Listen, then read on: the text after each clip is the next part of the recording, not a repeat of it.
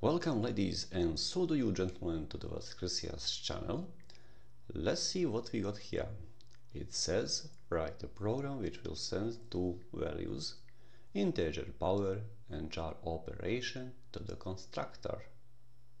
Power must be greater than 1 and less than 11, and operation must be minus or plus. Then check the sent values, and if there is something wrong, just print message no correct values. But if everything is okay, print binomial expansion. Notice use Pascal's triangle to solve the problem. What problem? No problem at all. Okay, we've got Pascal triangle class. Here we've got three attributes: integer power, operation char, and we got also an array. This is our main method, instance of our class, and in this moment we're calling parameter constructor sending 4 and plus. But if we send something which is wrong and run our program, we will get message no correct values. Again, save changes, run, no correct values. Thank you.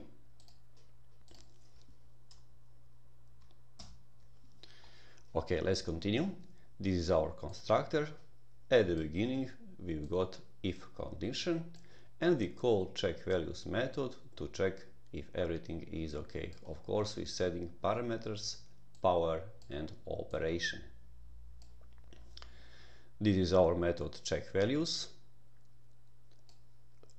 and here we also got one if condition calling method check operation.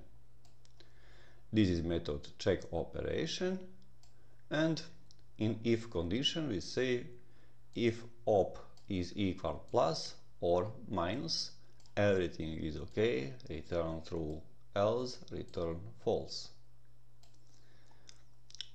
When we check operation, we also check if power is greater than 1 and less than 11. And if everything is alright, return true or return false. If everything is alright, in this moment our attribute takes the value of parameter power. Operation takes value of operation parameter, and we also call create array method. But if there is something wrong, this message is going to be printed.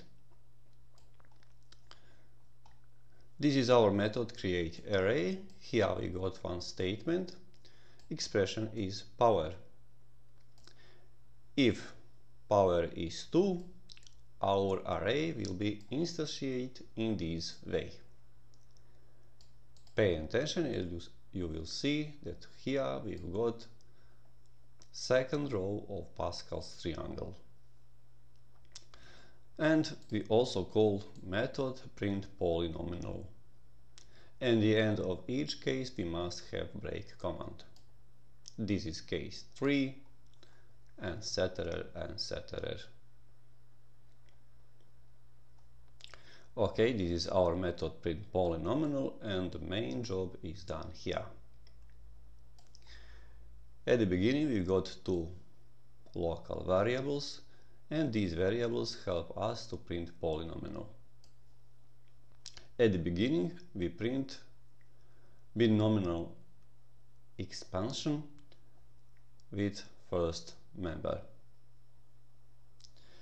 To print the rest of polynomial, we are using for loop. At the beginning I starts with 1 because we have already printed first member.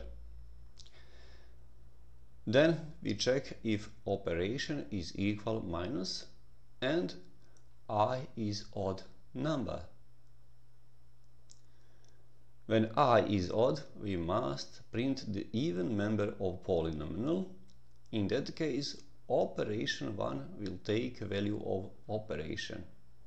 It means that operation 1 will be minus. Then we check if we reach to the last member.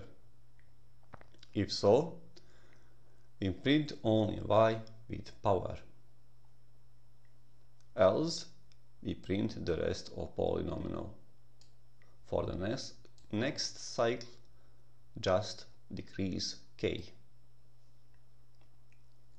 And ladies and gentlemen, that would be all.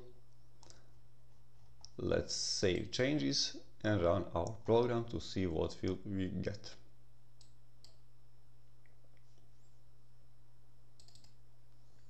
Okay, it says that x plus y on 4 power is this.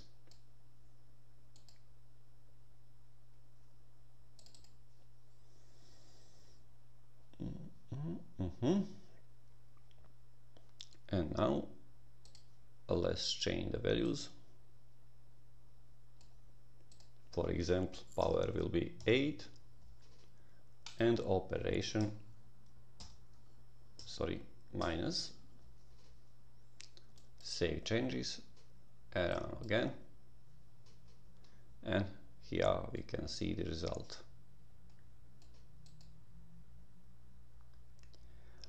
Okay, ladies and gentlemen, that will be all for this video. See you in the next one. Thanks for watching.